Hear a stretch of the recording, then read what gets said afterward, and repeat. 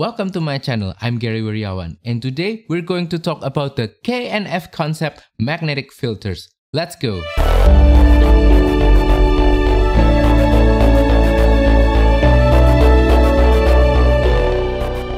Before we continue with today's video, if you are a current subscriber of my channel, welcome back. I hope that you will enjoy today's video, and as always, thank you for your support for my channel. If you are a new viewer of my channel, also welcome. I hope that you will also enjoy today's video. If you're into photography, filmmaking, micro four thirds camera and lenses, as well as music, home recording, guitar, rock, metal, all that kind of stuff, I do those kind of stuffs in my channel. So consider subscribing to my channel if you want to see more. And now let's continue with today's video. Today we're going to talk about filters.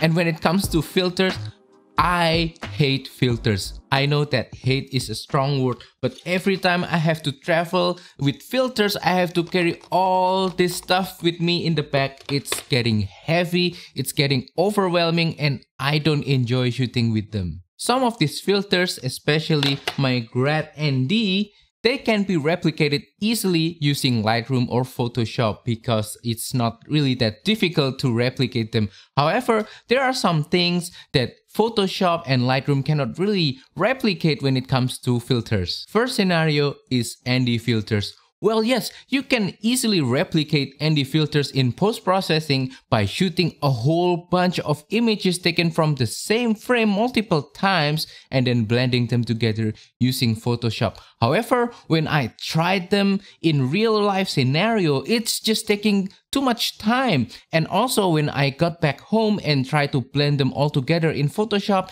it doesn't always look good enough in my opinion. So I think ND filters is still essential. Second scenario is polarizer. Well, you can partially emulate polarizer effect in Photoshop or Lightroom, especially if you just want to darken the blue sky or saturate the colors. You don't have to use a polarizer. You can just adjust some settings in Photoshop or Lightroom.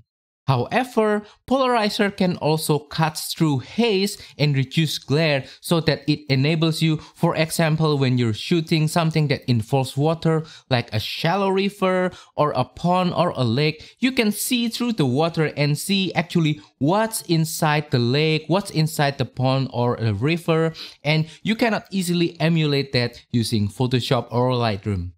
Now, as I showed you earlier, I have a whole bunch of filters for my micro four thirds camera, including this giant honking 100mm filter system that includes this Lee Big Stopper 10-stop ND filter and this Hitech 105mm polarizer, as well as this Grad ND filters that's being attached to my camera using this giant honking 100mm filter holder system from Hitech. You can check out the video about my micro four thirds accessories to learn more about this filter system. I'm mainly using these filters especially for landscape photography, especially with my Laowa 7.5mm f2 wide angle lens, because as I explained earlier, some of these filters cannot be easily replicated using Photoshop and Lightroom. However, look at this guy right here. It's so big, it's so heavy, it's so cumbersome and complicated. They're expensive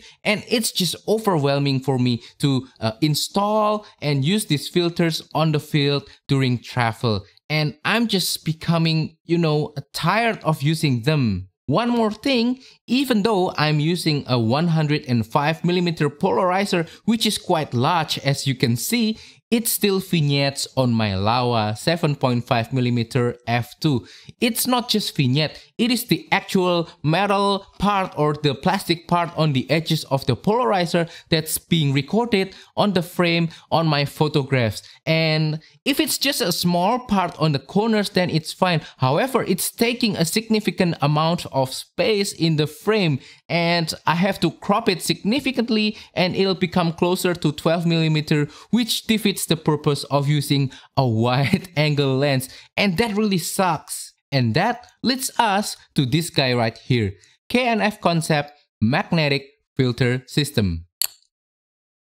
So the K&F Concept Magnetic Filter System is basically a 3-in-1 filter system that consists of a 10-stop ND filter, a circular polarizer, a UV filter, as well as a base adapter for your lens. Both the UV filter and the base adapter can be screwed on directly into your lenses, and all of these little filters can be stacked on top of each other using magnets, just like this and like this. What that means is that you can easily take off and put on filters easily, or even stack multiple together at the same time. Currently on my Laowa 7.5mm f2, I have this 67mm adapter right here for my K&F Concept magnetic filters, and look at how easy I can attach all of them together. So right here I have the UV, I have the polarizer, and I have the ND filters all at the same time together here, and I can just take it off and I can just put it on, and I can remove individual filters easily. And when you compare it to this giant honking 100mm filter system right here, this looks very small, this looks very lightweight, and it's more convenient to use than this giant guy right here. I'm planning to use this K&F Concept magnetic filter system for a future trip to Iceland on around March or April, where I'm going to predominantly take landscape photography pictures using my wide angle lens Laowa 7.5mm, as well as a little bit of telephoto landscape photos using my 14 to 140mm lens. And this will be very valuable for me for travel and trips like that, because this is easier to carry around, this is more convenient for me. And if there are drawbacks, which I'm sure there's just a little bit of drawbacks, not too much, they are nothing compared to the hassle of carrying this large honking 100mm filter system right here. See, it's so lighter, it's so smaller, it's much more convenient. So now let's talk a little bit of my initial impression of using these filters. So I've already tried these filters multiple times and do a little bit of testing to each one of them, and all of them combined together. And I can find, especially with the ND filters, the 10-stop ND, that there's a little bit of color cast, which is pretty normal for a 10-stop ND filters. Even my giant honking 100mm Lee big stopper right here also has color cast, and this is almost double the price of the K&F Concept magnetic filters. So as you can see, this is more convenient and this is bigger and heavier, but they both produce color cast. Nothing to worry about, the color cast is not really dramatic and you can easily repair that in post-processing. When it comes to sharpness, no surprise, there will be slight drop of sharpness when using these filters, because you're just essentially putting a glass in front of your lens and the image quality will degrade a little bit. But that's normal, because when I'm using my filter system, and even with my Lee big stopper filter, they also reduce the sharpness just a little bit. And with the K&F Concept, it's the same story. And it's nothing to worry about. It's not a dramatic reduce in sharpness, and you can easily correct that in post-processing as well. Same story when you're stacking two filters together, the sharpness will reduce even further, but not by much in my opinion. The sharpness is still within tolerance level for me, so I don't think it's a problem for me, and I'm sure that when I use it later on when I travel to Iceland, it won't be much of a problem for me, according to my testings.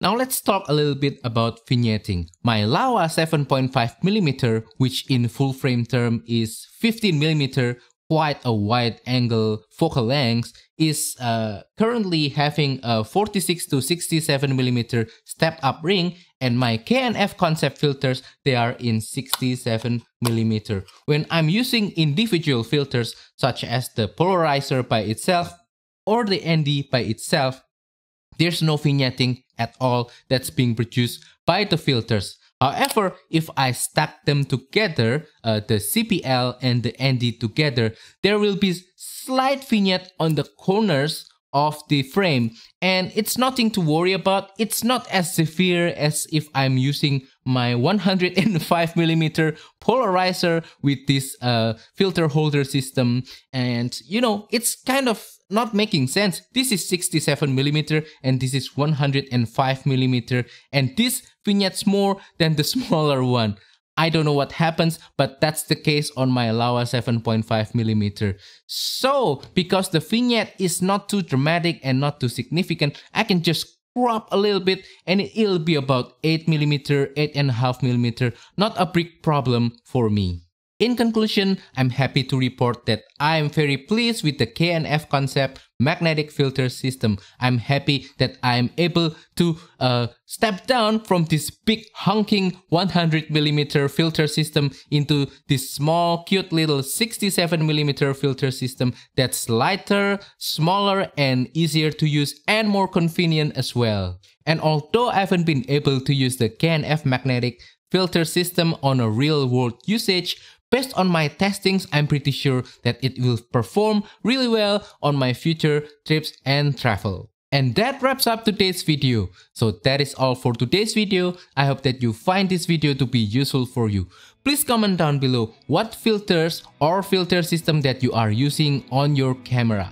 Please note that today's video is not sponsored by anyone. I'm not sponsored by K&F Concept. I bought these filters myself. And also don't forget to support my small channel by liking this video, sharing this video and subscribing to my channel down below. It will really help me a ton to motivate me to keep making this video for you. So that's all. Thank you and goodbye.